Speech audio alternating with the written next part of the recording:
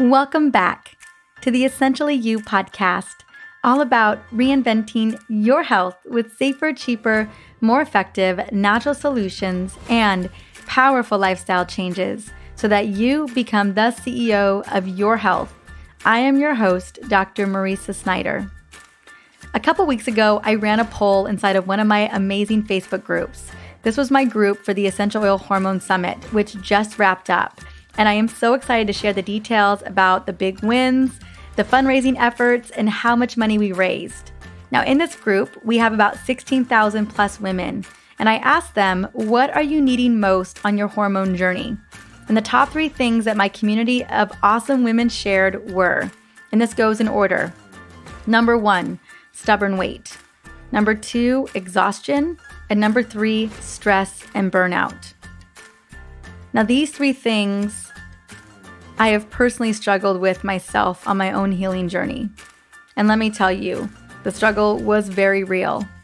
If I can be honest, ensuring that I never felt bone-crushing exhausted and burned out with weight issues is the number 1 reason why I focus on my daily habits, my self-care, my nutrition, and my supplements every single day. It's why I take my thyroid medication. It's why 8 hours of sleep for me is a non-negotiable. For 2 years, I addressed my weight gain and exhaustion as a root cause because I wasn't seeing the bigger picture. Initially, I thought I was struggling with chronic stress because of the symptoms of brain fog, fatigue, and mood swings. And I absolutely was, but there was more to it.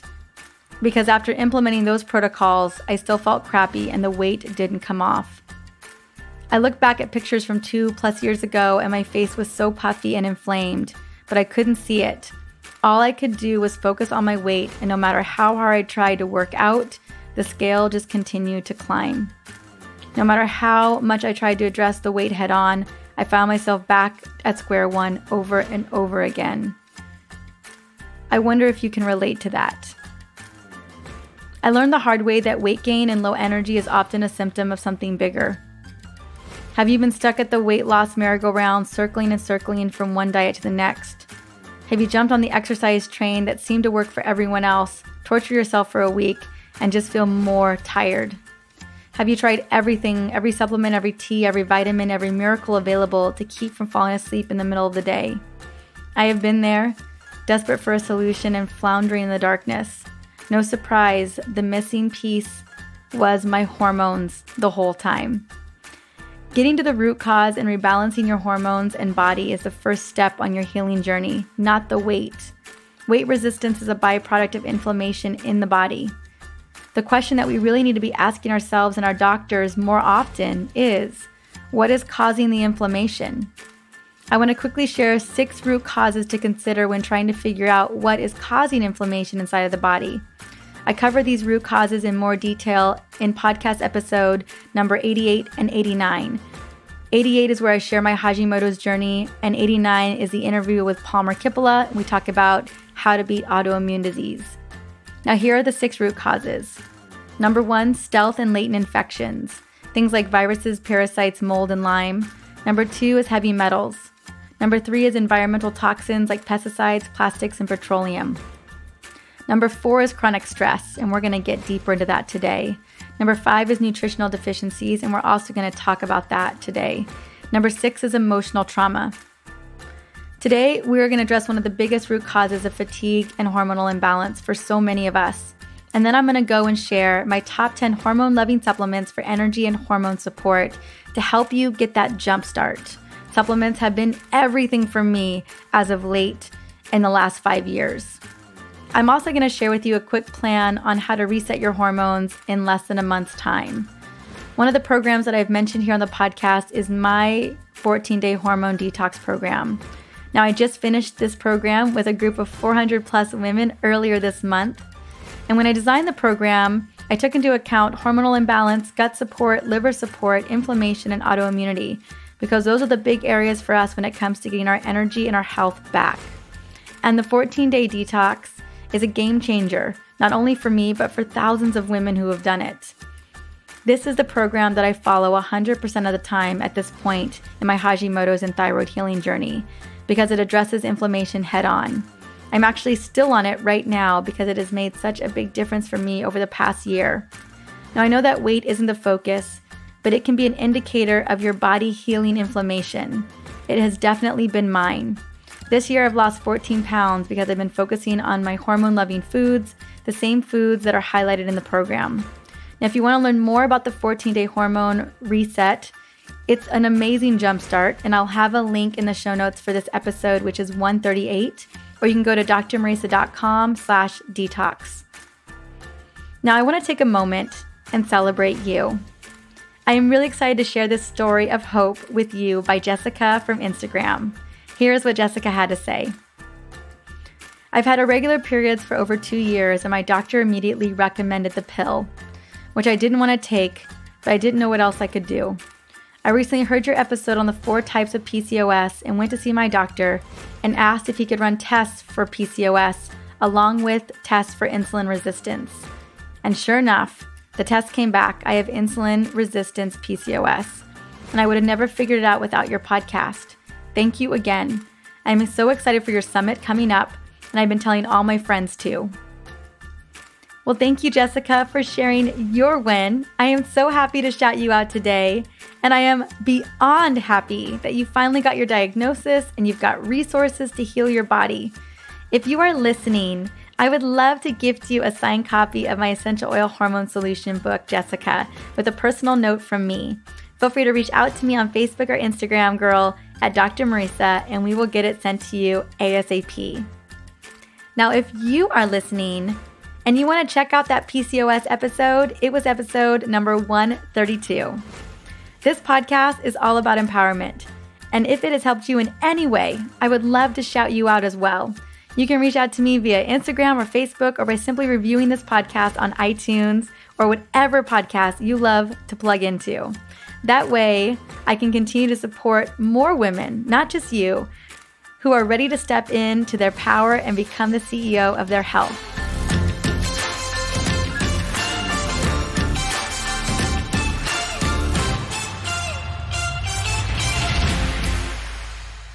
Now let's dive into my top 10 supplements to master your energy and hormones.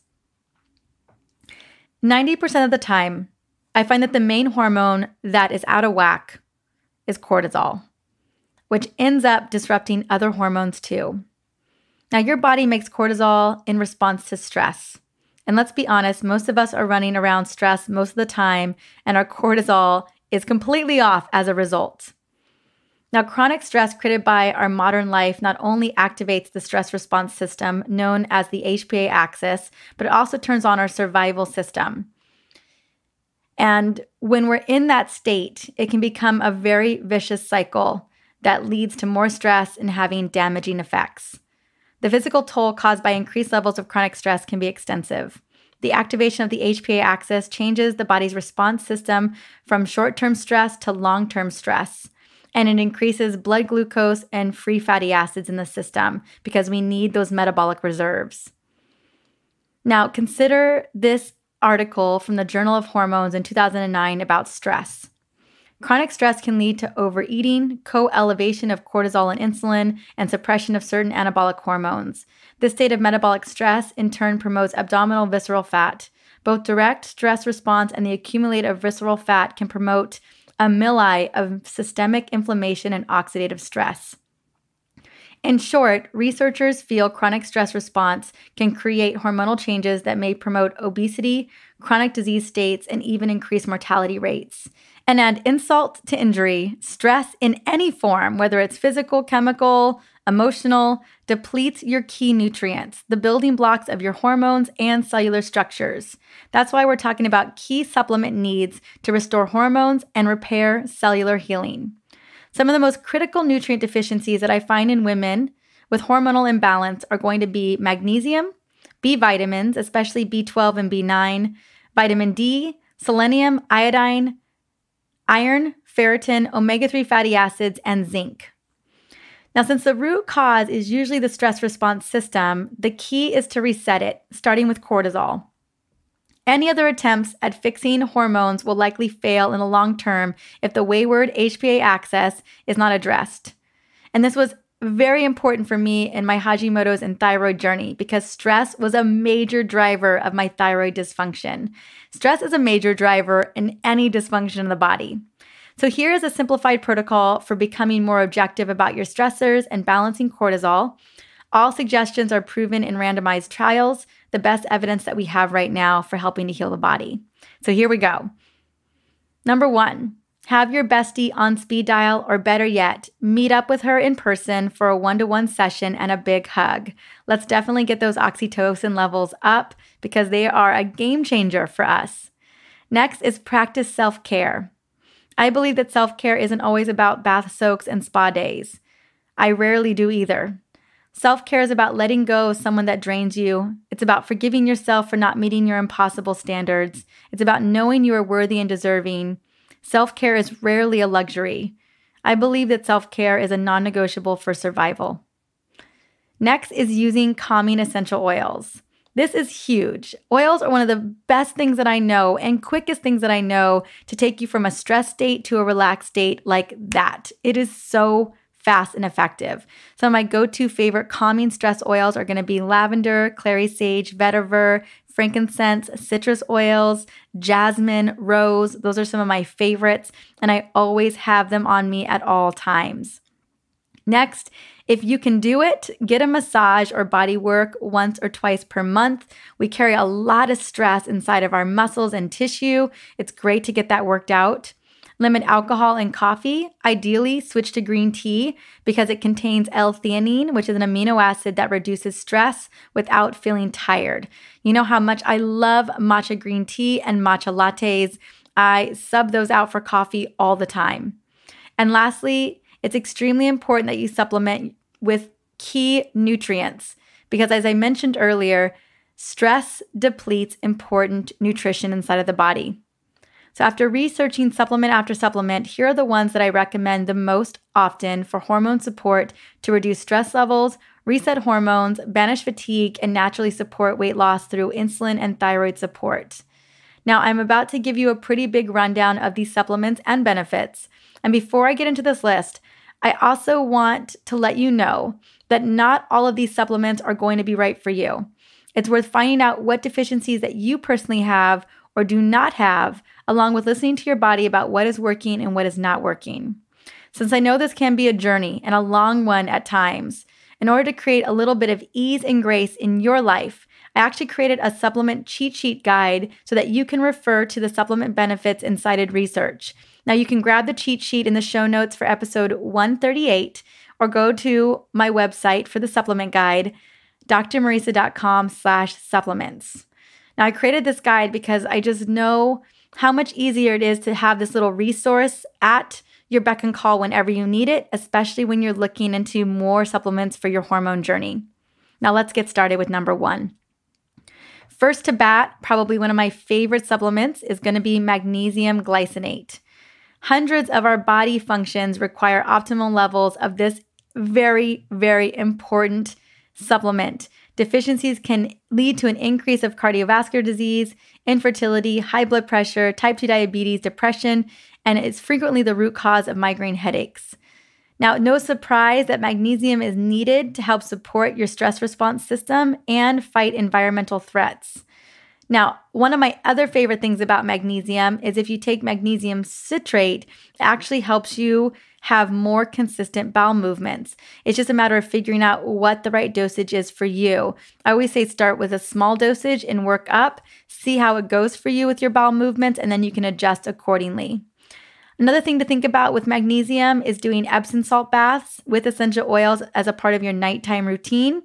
It definitely will give you a healthy dose of magnesium. You can also do a magnesium oil. And we absolutely did an episode on magnesium with Gretchen Lideker. And I'm forgetting the episode, but it was one of my favorite ones to date. Gretchen and I go into a lot of detail about, here it is. It's episode number 113. I was able to find it on the spot. So that's definitely one you're going to want to go check out if you want to learn more about magnesium. I recommend about 300 milligrams per day, but maybe a little bit more if you're dealing with a deficiency, and a lot of us are. I take magnesium every night before going to bed. Number 2, activated B complex. This is B vitamin 1, 2, 3, B6, B12, B9, all the B vitamins. I just say get a B vitamin complex, make sure that it's activated or methylated because we want to make sure that it's working properly for your liver detox pathways. Now, the vital components of your overall bodily function is being ran by a complex of B vitamins. Adrenal support, libido, fertility, reproductive health, menstrual health, name it. Your B vitamins are going to be a big player here. And as I mentioned earlier, 2 of the B vitamins that we tend to be low in is going to be vitamin B12 and B9. So I just recommend, if you don't already have good quality B vitamins in your multivitamin, it's worth taking an activated B vitamin complex so that you ensure that you're supporting your hormones, you're supporting your reproductive system, you're supporting your menstrual cycle, and you're supporting your liver detox pathways. Number 3 is vitamin D. Many of us may not know it, but a lot of us are deficient in vitamin D, especially in the wintertime where we dip out of the sunshine. It's super important to be taking vitamin D every single day. It helps to support your brain, your neural pathways. It helps to boost happy neurotransmitters like serotonin and dopamine. It's great for energy. It is great for, literally, there's so many processes that vitamin D are involved in. Now, some recommend to get sunlight 15 to 20 minutes a day. And I do think it's great to be outside and be out in nature. But honestly, especially in the winter months, as we're approaching those right now, vitamin D, taking it as a supplement is going to be huge. I recommend at least 1,000 units per day. I take up to 5,000 units per day every single day. So it's just mainly finding out where you're at. You can definitely test for this as a nutrient deficiency, find out where you are. If you are deficient, start with 5,000 units a day, and then you can go from there. Next is number 4, omega-3 fatty acids, DHA and EPA.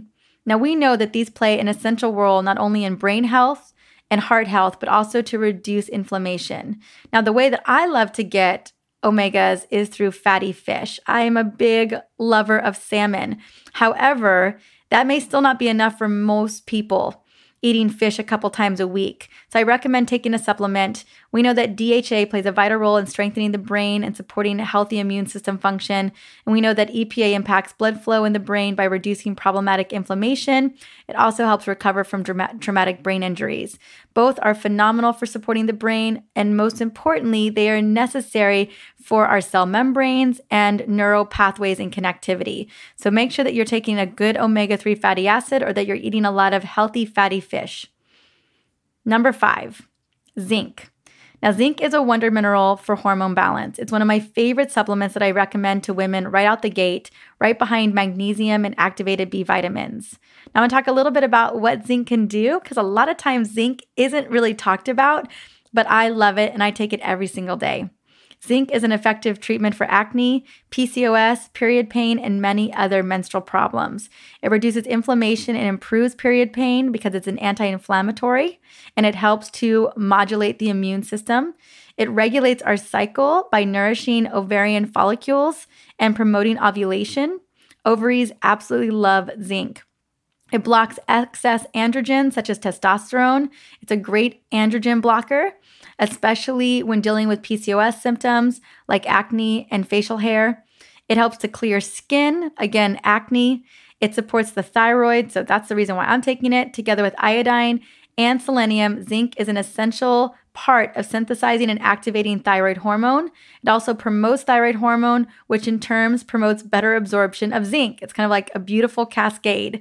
And then last, decreases cortisol in the stress response system by supporting the limbic brain and the hypothalamus, which, as we know, can dial down the stress response system because it's controlling the stress response system. I recommend zinc at a dose of 30 milligrams long-term. But if you are super deficient, you could pop up to about 80 milligrams short-term. And the best form is zinc citrate. Number 7, berberine. Now, berberine is a supplement that I also take every day. Actually, literally 1 through 7, I'm taking every single day just because they are phenomenal and they are critical for our hormone system, our energy, and our cellular vitality. Absolutely worth looking into these. Now let's talk about the benefits. Berberine decreases insulin resistance. It increases glycolysis, which helps break down sugar inside of cells. It decreases sugar production in the liver. It breaks down carbohydrates in the gut.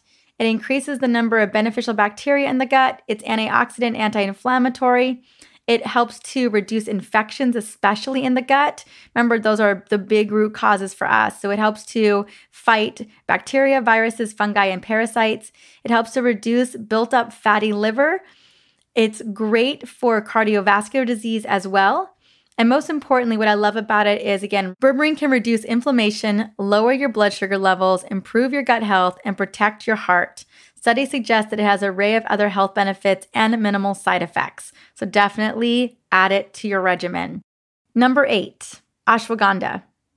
Prized as an Ayurvedic medicine, ashwagandha takes immediate action in your endocrine system to balance thyroid and adrenal glands. It is believed to thwart the production of stress hormones like epinephrine and cortisol that can rob our body of healthy progesterone levels. Anyone with thyroid issues should consider adding this gem to their arsenal. It is great for jumpstarting low libido, and it is wonderful for helping to rejuvenate brain fog, memory issues, lack of alertness. And for women with menopause, it is great for reducing hot flashes, depression, and anxiety that can sometimes come with that season in life.